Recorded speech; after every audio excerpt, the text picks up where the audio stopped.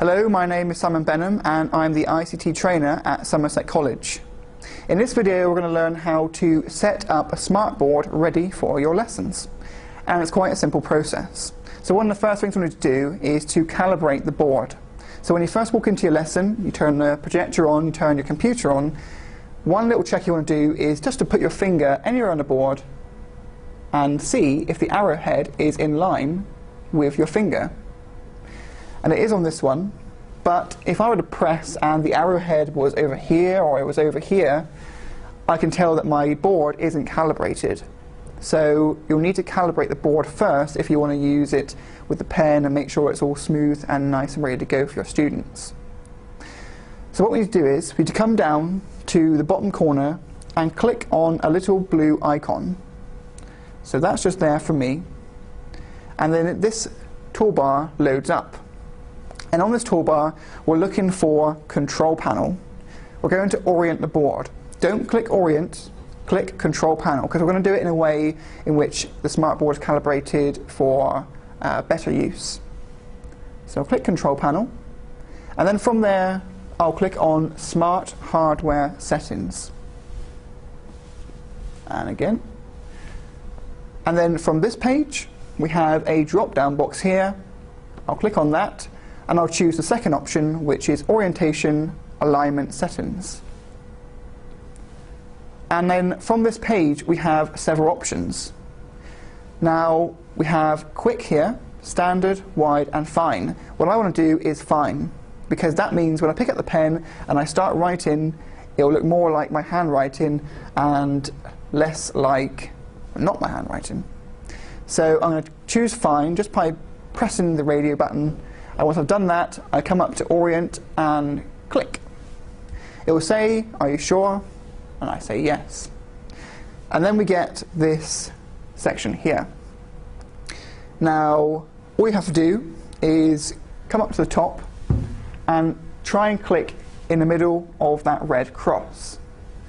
So I'm going to do that now.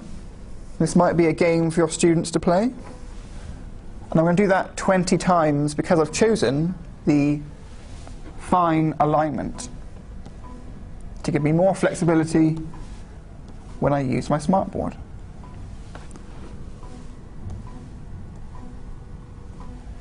And that's done. And not only is that done for this lesson, it's done for the next 3 months. So the next person that comes in will come in and find the smartboard is working brilliantly. Okay? So all I'll do is press Apply and then OK. And that is done now for, as I said, 3 months. Now one of the other things you want to do is to make sure your smart tools down the side have all the tools in them ready for the lesson. This is key, so make sure you have all the tools you want in this smartboard. Smart tools, sorry. So to do that, we need to come down to the very bottom of this toolbar and click on the cog. On doing that, we get this box. And inside this box, we have all of our tools that we can use on our smartboard toolbar. So I'm going to include a few tools, and then we'll see how to use them in the next video. So one of the ones I like is Screen Shade. So if I want to include that on my toolbar, all I do is click on Screen Shade and then drag that down to anywhere I want on my toolbar. I'm going to put it just below the pen tool. I don't know if you can see that now, but my Screen Shade is now inside my toolbar. And it works the same for any of these tools. Click, drag into the toolbar, and it's done. If you want to get rid of an item from your toolbar, all you do is, again, click on the cog, which brings up this box, and highlight the one you want. I'll choose a Screen Shade, I'll click on it, and then I'll just drag that into an area on the desktop and let go. And my Screen Shade is now gone from my toolbar. Now once you've put the pens and put the tools you want to put into your toolbar, that is then saved to your profile. So when I log out of this computer and I go downstairs and I log into another one with another smartboard, those tools will be saved and locked into the same place I dragged them into.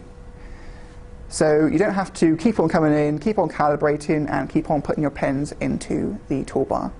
And that's it really for calibrating and setting up the smartboard for use. Hope you enjoyed this video, and please watch the next video, which includes an example on how to use those tools.